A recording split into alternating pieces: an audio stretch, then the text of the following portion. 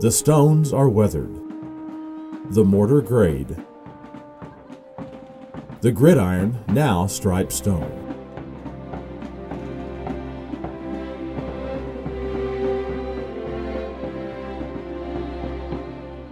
Listen. Do you hear it?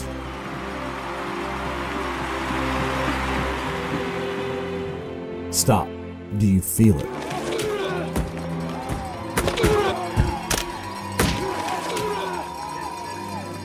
This is the heart of the Redmen.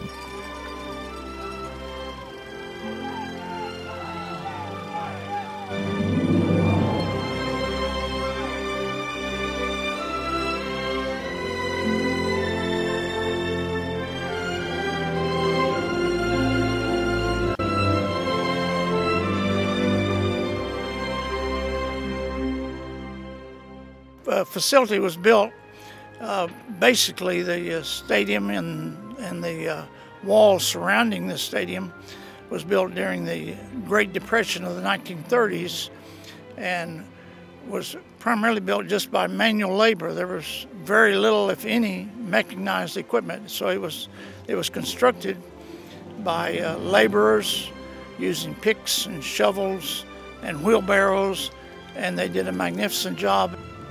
This area was really beautiful because the old stadium was such a historic thing. We watched so many great players play here and so many great friends. At the southeast side, there was a small rock building where all of the athletes on scholarship had to sell pop, candy, and popcorn. And when people were walking in the gate, which was on the south end, they would come by and we would try to hit them up for a 25-cent Coke and popcorn sale.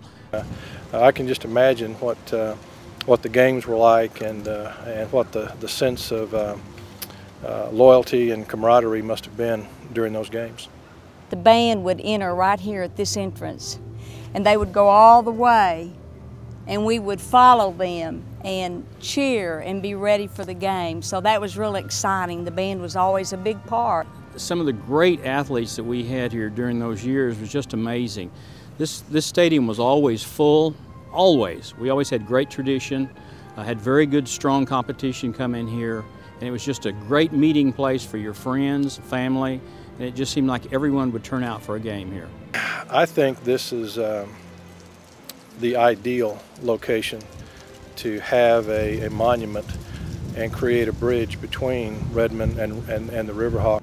The Redmen Wall will be about the students that attended Northeastern, not just the football teams, but all of the fans. We had great debate teams that came through here that supported the football program and vice versa. It's not a tribute just to athletics, but it's a tribute to anyone that had any association with the university from 1924 up until 2007.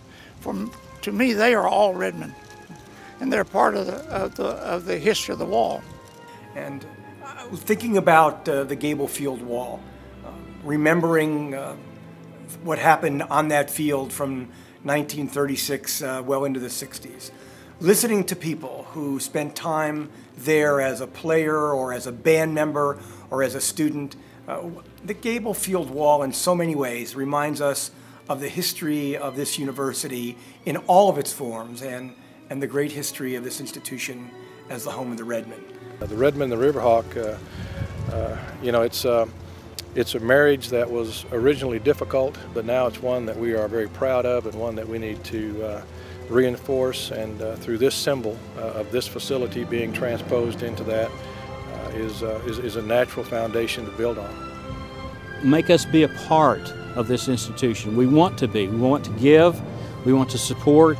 We want to be a part of it our entire lives. I was talking about it this morning with some fellow alumni Redmen, and you know, I just wept because it means so much. It goes so deep, and if you're a Redmen, you understand what I'm saying.